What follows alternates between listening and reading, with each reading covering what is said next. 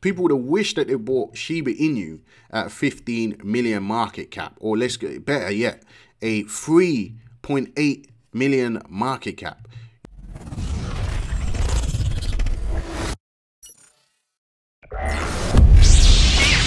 It's Crypto Lightsaber back with another video, guys. We're going to talk about Squidgrow, which of course, if you've been following the channel, you know that I'm bullish on this token. I'm accumulating this token because I believe out of all of the meme coins in the space popping up daily, this is the #1 for me in terms of, you know, potential Shiba Inu gains, potential Dogecoin type gains.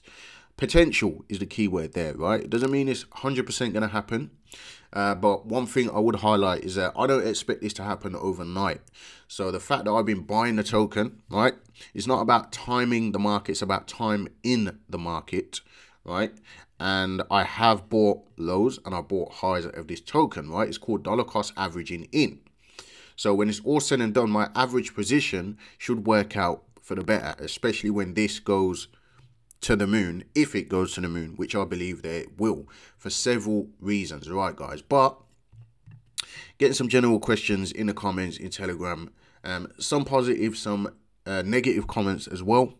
The trolls love to come out when price is going down. They don't say anything over here, despite whether they had a chance to take profit, despite whether it's going to the moon or not.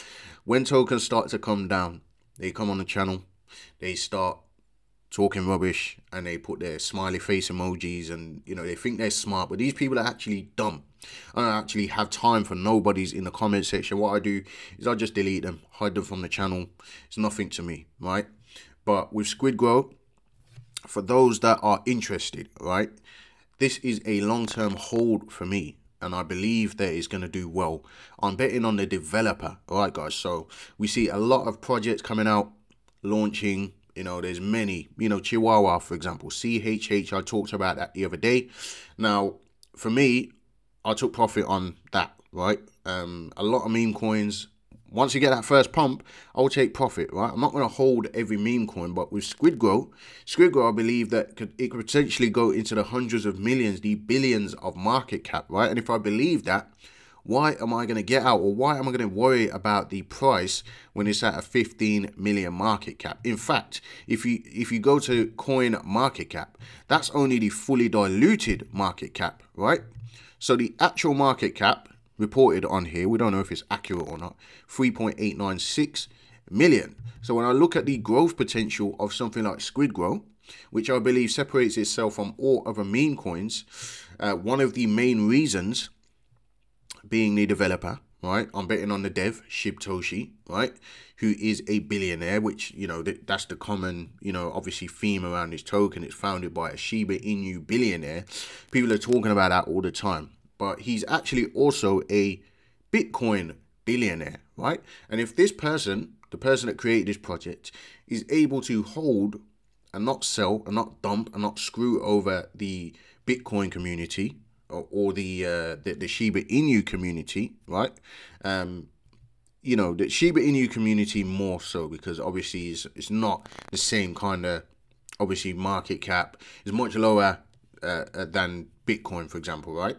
If this person is able to do that, willing to do that, then I don't believe that he would I don't believe that he would screw over the Squidgrow community, especially considering he created this token, right? So the fact that he created this token also to help people, right, and give people a chance at making gains, right?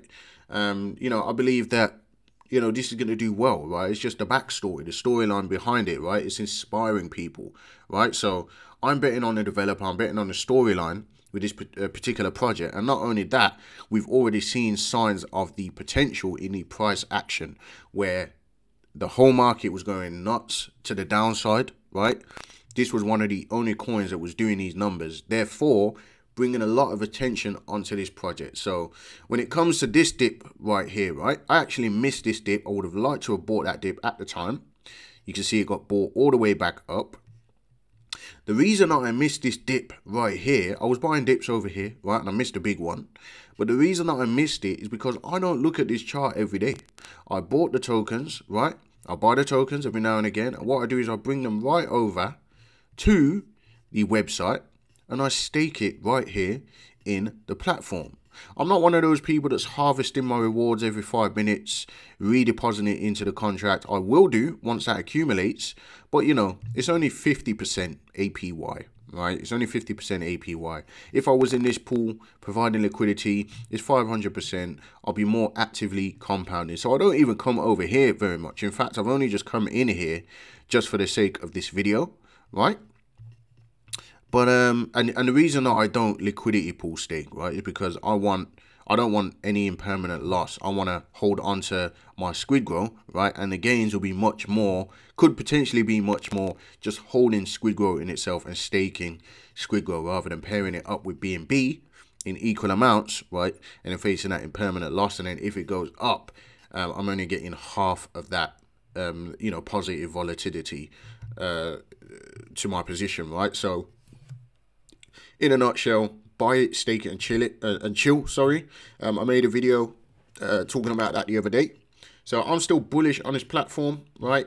And at the end of the day, what you need to understand is that this is a team that has experience, right?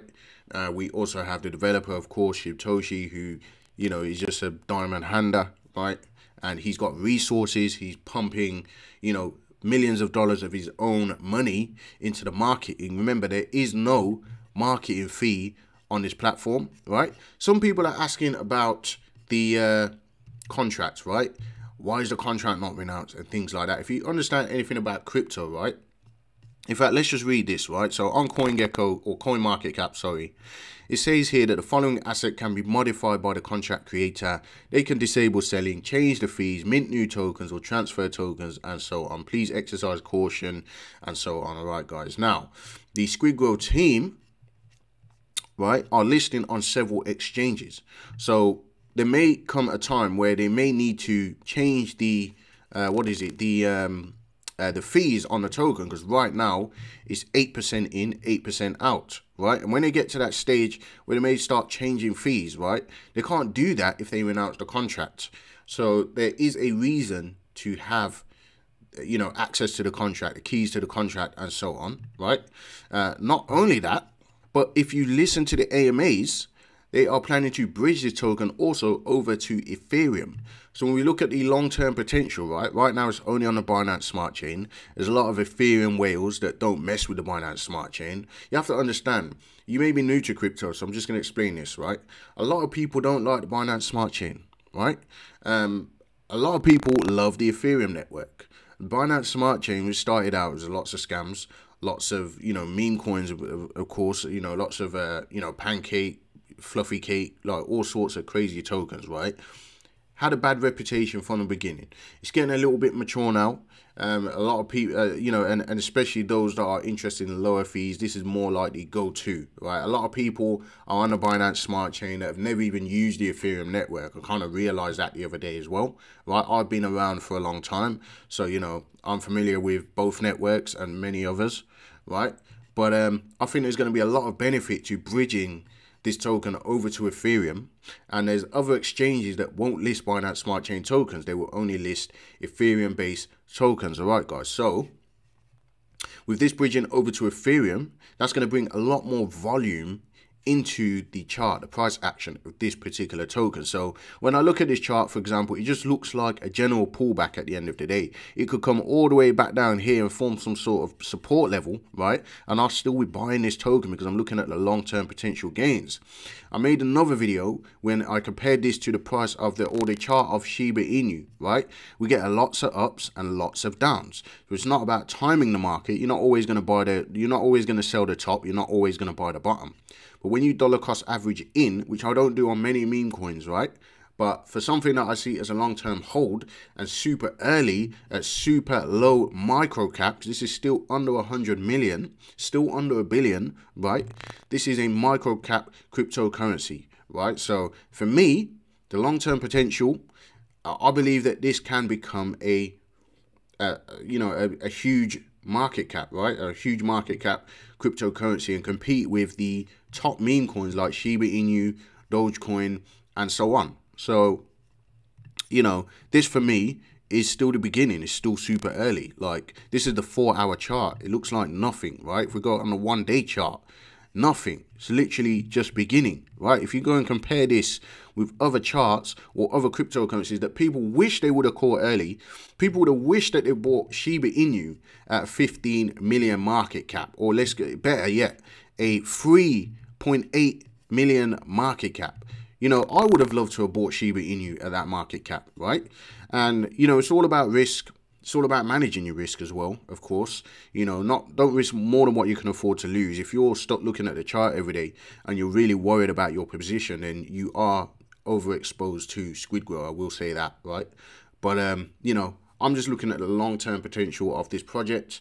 And, you know, I'm not going to make videos every single day, but I'm going to continue to talk about this project because I believe in it, I support it, and I'm holding it, right? It's probably, no, it's the only meme coin that I am holding long-term. The other ones are just, you know, make some gains in between, right? So I just wanted to put this video out. I just wanted to kind of talk about my thought process behind this token. You know, this could come down further, right? And if it does, I see it more as an opportunity. I'm more afraid to sell Squidgrow than I am to buy Squidgrow, right? And when I buy it, I'll take it over, I'll stake it, I will leave it. By the time Squidgrow breaks its previous all-time high, which I believe that it will, right? In the long term, even in the mid-term, I believe it's going to do that, right?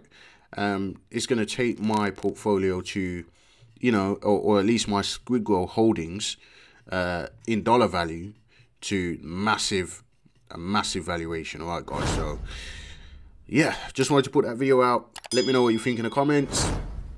Do me a favor and subscribe to the channel. Hit the little bell for notifications, and I'll see you guys in the next video.